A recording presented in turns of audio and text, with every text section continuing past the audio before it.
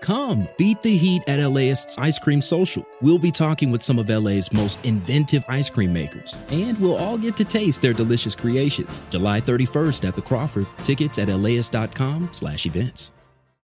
On Imperfect Paradise, discover the stories of mountain lions, coyotes, and bears. What do our interactions with these predators reveal about our values and fears? Listen to Imperfect Paradise wherever you listen to podcasts. Today on the LA Report. Los Angeles County courts reopen after a 2-day closure caused by a ransomware attack.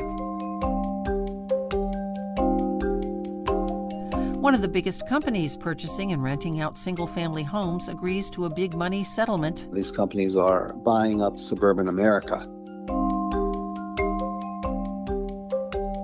And you'll find out where you can spot glowing fireworms off a local beach.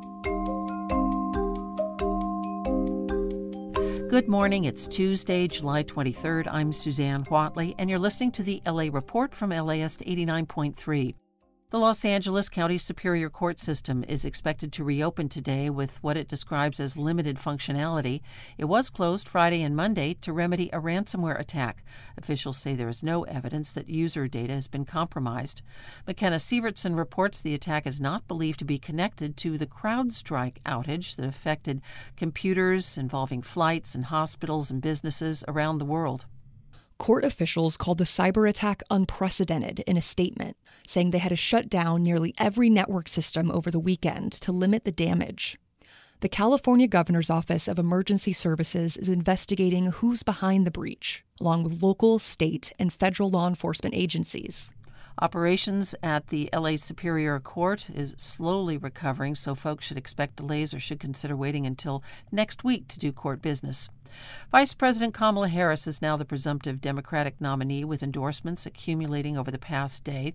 Professor of Politics at Pomona College, Sarah Sadwani, says there are opportunities to distinguish herself from Republican nominee Donald Trump. Her background as a prosecutor actually could come in handy, showing the stark difference between her role as a top cop versus that of Donald Trump, who is now a convicted felon. Harris served as District Attorney of San Francisco and then Attorney General of California between 2011 and 2017. One of the biggest companies buying up and renting out single-family homes has agreed to pay $20 million to a long list of California cities. Reporter David Wagner explains why. Invitation Homes wants to settle claims that renovations in its California rental homes were routinely done without permits. The lawsuit alleges cities missed out on permitting fees and tenants were exposed to potentially faulty work.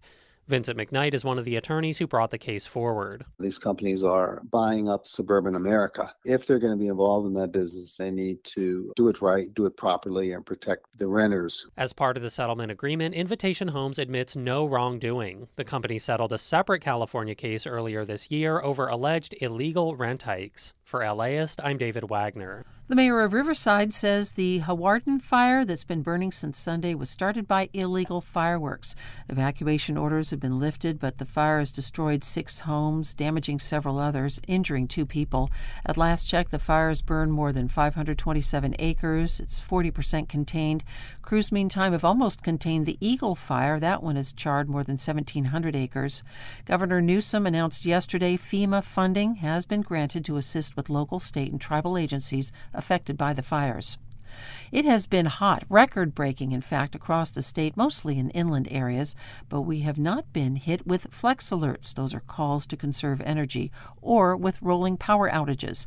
LAist's Aaron Stone explains why. It's because the state has nearly doubled its amount of battery storage in just the last 2 years. That's kept the grid stable during hot evenings when solar power declines, according to the state's grid operator. The last time we had flex alerts was September 2022. The state avoided rolling power outages because people heeded the call to conserve energy. So the real test will come in August and September, the hottest times of year. For LAist, I'm Aaron Stone. Coming up, glowing green fireworms and where to find them. Summer is in full swing, and it's hot. So cool down with a sweet cold treat at LAist's Ice Cream Social. LAist food and culture editor Gab Chabran and How to LA host Brian De Los Santos are hosting a chat with some of LA's most inventive ice cream makers, and we'll all get to taste their delicious creations. It's July 31st at the Crawford in Pasadena. Get your tickets at laist.com/events. On Imperfect Paradise, mountain lions, coyotes, and bears. How do our attitudes towards these predators reflect our culture, values, and fears? Learn about the complex and often surprising relationships between humans and wildlife. The famous feline known as P22. There is a new breed of coyote in the neighborhood. It's not the bears that are the problem, it's the people. Listen to Imperfect Paradise wherever you listen to podcasts. Back now to the LA Report. Social media videos last week showed glowing green fireworms streaking through Newport Beach's waters. Yusra Farzan reports on how these non-native creatures could be here to stay. The glow is part of the fireworms' mating ritual, when female worms swim to the surface to release a puff of glowing mucus containing their eggs. Fireworms are not native to Southern California, preferring the warmer waters of the Caribbean, though rising temperatures mean they could become a permanent fixture. If you want to catch a glimpse, your best chance is during the summer. They're typically found in warm, clean, still waters and are best spotted around 40 minutes after sunset during the quarter moon. For LAist, I'm Yusra Farzan. Former Dodger Adrian Beltre has been inducted into the Baseball Hall of Fame in Cooperstown, New York, along with 3 others. Beltre was one of the game's greatest third basemen. He led this year's class with 95% of the vote from the Baseball Writers Association of America. It was his first year on the ballot. Taking a look at temperatures today, highs will be in the 80s to lower 90s from the beaches into downtown Los Angeles. In the San Fernando Valley, from 96 to 103. The range in the San Gabriel Valley will be 92 to 100. Santa Clarita Valley highs as warm as 104 and up to 105 in the Antelope Valley. And in our low desert communities, there's a slight chance of thunderstorms and a high temperature forecast of 114. Temps are expected to peak tomorrow and Thursday. Thank you for listening to the LA Report. You can read more news at laist.com or listen live anytime on the LAist app or on the radio at 89.3 FM. The AM edition is hosted and produced by me, Suzanne Whatley, with assistance from producer Tyler Wayne.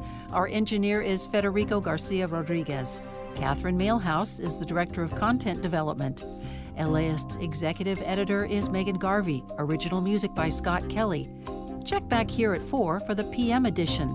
Listeners like you help make the LA Report possible. Please donate at laist.com/join.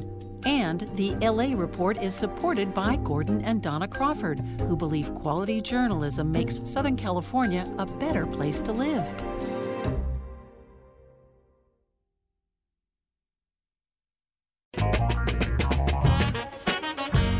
Hi, this is Larry Mantle. And I'm Desmond Mantle, his son. Together, we have a new podcast, Passing the Mantle. I grew up listening to my dad host Air Talk, and now I get to sit down with him in the studio to talk about what inspires us and makes us curious. We'll dive into societal trends and how they've changed over generations. Discussing it all through the lens of father and son. Join us. Subscribe to Passing the Mantle from LAist Studios wherever you listen to podcasts.